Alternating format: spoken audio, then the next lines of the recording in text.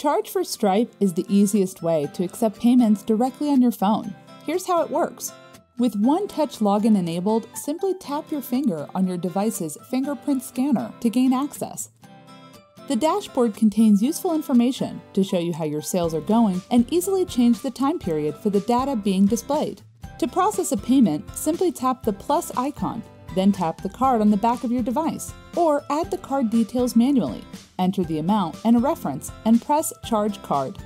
The payment will be processed immediately, and the user will be sent a receipt via email. To look up details of recent payments, simply tap the payment to view more information. To look up any of your customer records, simply swipe across to the Customers tab and select the customer to see a full record of their purchase history. To see your upcoming or previous payouts, swipe across to the Payouts tab to look up all the information relating to all your payouts and the associated payments. In the Settings section, you can switch between PIN and fingerprint authentication, change your PIN, currency, and even switch to test mode if you'd like to do some tests before processing payment for real. You can also add additional accounts and control notifications individually for each account.